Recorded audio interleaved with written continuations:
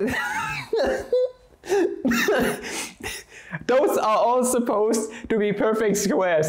But since I hate geometry, like I hate Rosenkohl, okay. Papa Flammy's Advent Calendar. Good morning, fellow mathematicians. Welcome back to the Advent Calendar. Do not judge me for my drawing, okay? I tried my best. I hate geometry, I hate drawing stuff. This is the best I could do, okay? Those are all supposed to be perfect squares. This is the so-called least square problem. I found it somewhere a while ago. I wanted to put some geometry stuff on the Advent Calendar because you guys just love this quickly wiggly drawing stuff, okay? But since I hate geometry, like I hate Rosenkohl, okay? We are going to solve it analytically, because if there's geometry on this channel, then it's probably analytic geometry. We are going to dive right in. So the first thing I found really important in solving this problem right here is to actually factor the side lengths a little bit. So those are all areas. We want to find out the area of this big square right here, this big, beautiful, individual, thick, perfect square. So 27 is the area on this one right here, meaning one side length makes square root of 27.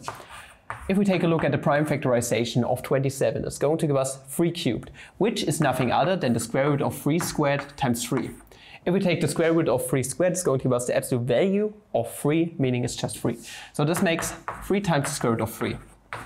Same spiel for our 12.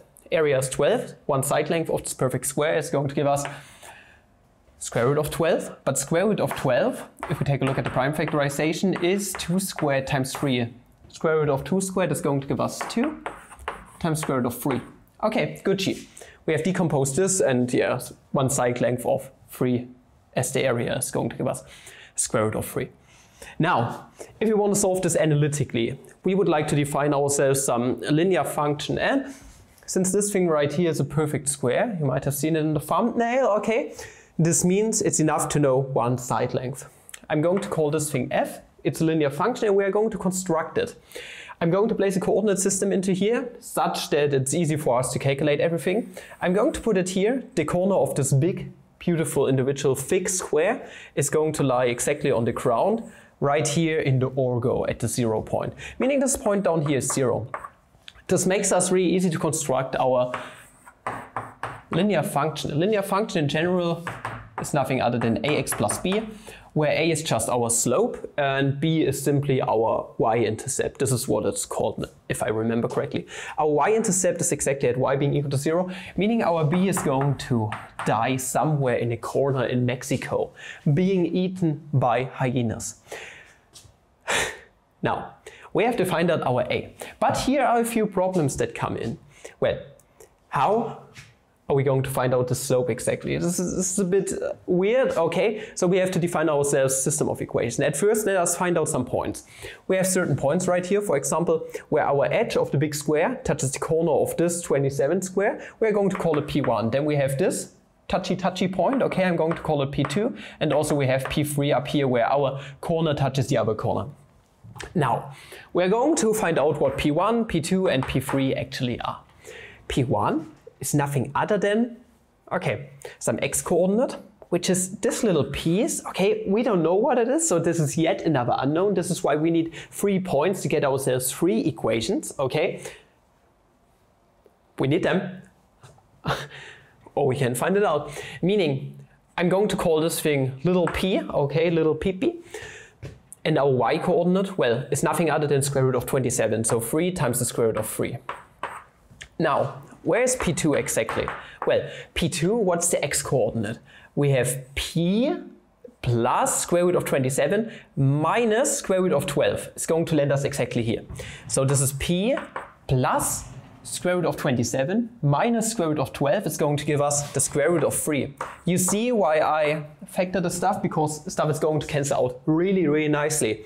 Also, what is the y-coordinate? Well, exactly square root of 27 plus square root of 12 makes 5 times the square root of 3. Okay, we have 2 equations and 2 unknowns that we are going to get from that. So this is good. That means our function is going to be determined uniquely. Now, all that's really left to find out is this point up here, and then we can just find ourselves a little metric, okay, the Euclidean metric, Papa Pythagoras, and then we are done. Meaning our P3 is going to be nothing other than some x coordinate, we don't know what it is. I'm going to make the index 3 right here, x3. And what's the y coordinate? Well, all of those side lengths added together makes exactly 6 times the square root of 3.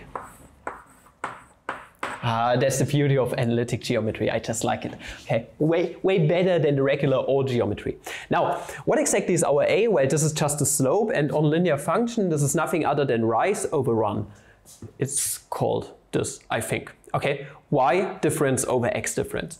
Meaning overall, we are going exactly 3 square root of 3 steps upwards. So this makes 3 square root of 3 over the x difference, which is nothing other than p times x, p times x.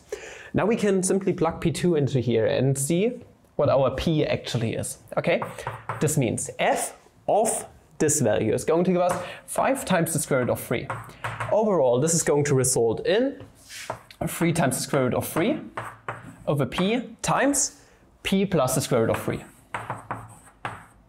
Now, square root of 3 is not equal to 0, it's going to cancel out. Also, we are going to have p over p is going to give us exactly 1, so this makes 3. Okay, we still have this factor of 3, plus 3 times the square root of 3 over p. Now, we are having exactly 5 minus 3 is going to give us 2. So 2 is nothing other than 3 times the square root of 3 over p. And now we can multiply both sides by p under the condition that's not equal to 0. No, it's not.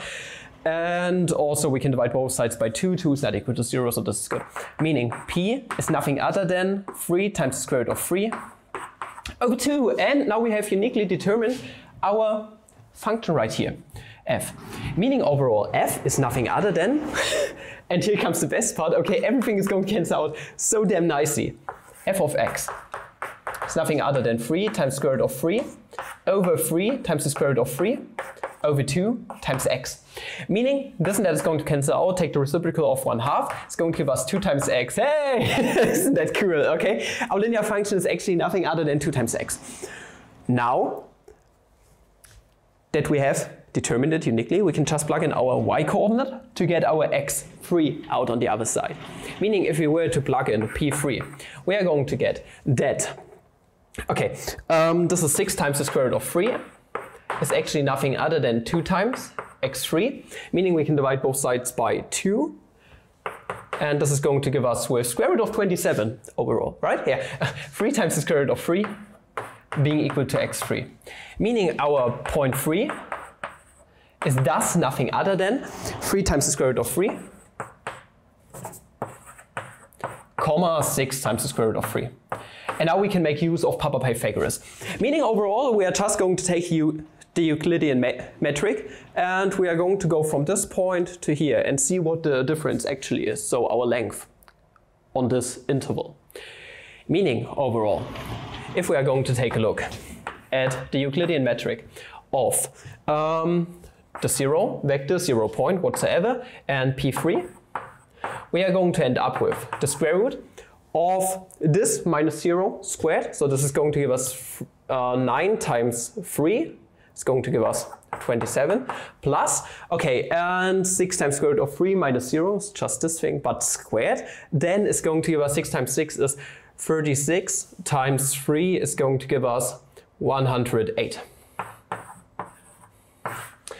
27 plus 108 is going to give us 135, and this is one side length of this perfect square, meaning if we were to square this, we're going to end up with the area being nothing other than 135. And this thing right here is actually my most favorite number. I just love this thing, okay? Because it's the first 3 odd numbers, and if you type it in on your keyboard, it just works like a charm.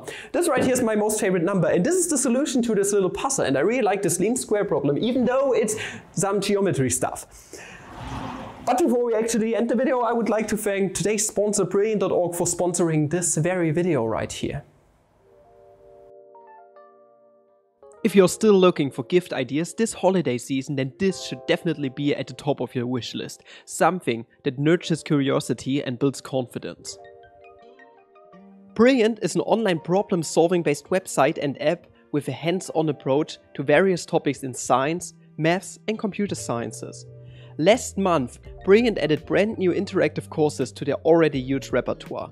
Especially interesting to me are the new interactive mathematics and logic courses. Recently, I actually did a great live stream where I solved numerous stages of the number theory course. It was so much fun interacting with you guys in the chat, and I could really tell that not only I, but all of you highly enjoyed Brilliant's content. It was so much fun interacting with you guys in the chat, and I could really tell that not only I, but also all of you highly enjoyed Brilliant's content. Check out the live stream, link will be at the top of the description to get a nice overview of Brilliant's magnificent courses and how they are being structured. Check out the link at the top of the description and get a Brilliant gift for yourself. Or for your loved ones maybe. If you want to try Brilliant for free, check out the link at the top of the description. Also, the first 200 people to use the link get 20% off an annual premium subscription. So if you really want to support the channel, if this sounds like it's something for you, check out the link, try out Brilliant, and I think I swore, you know how you can support the channel in various other ways. And up until the next video, have a flammable day. Ciao!